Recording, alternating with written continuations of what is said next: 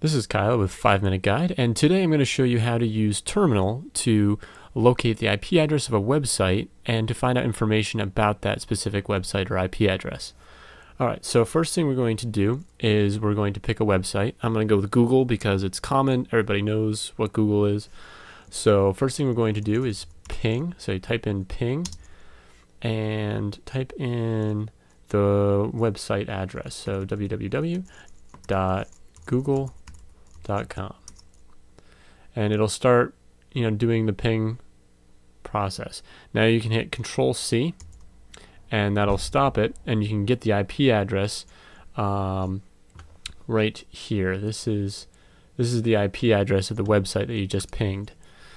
So then you go down here and you type in whois space and then do the IP address.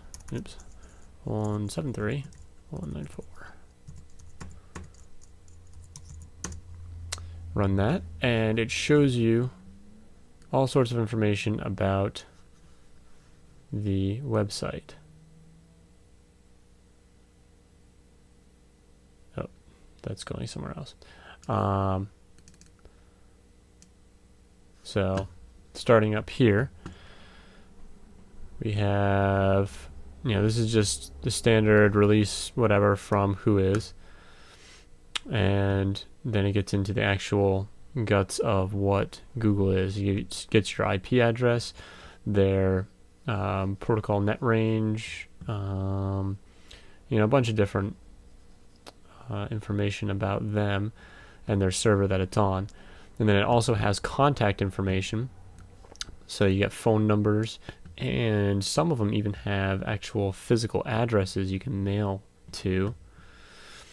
This tool is actually very helpful for if, say, someone is trying to scam you in some way and they're using either an email address or a website to do some sort of shady transaction.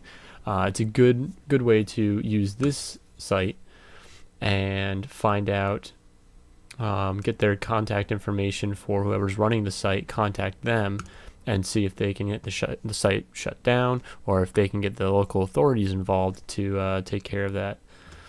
So it's a useful tool for many different things, but that's just one possibility. So I hope you found this tutorial useful, and as always, if you like our tutorials, subscribe to us. It'll show up in your newsfeed when you log into YouTube.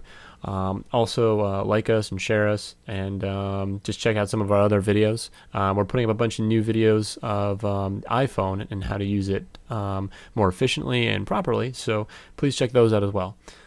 Thanks.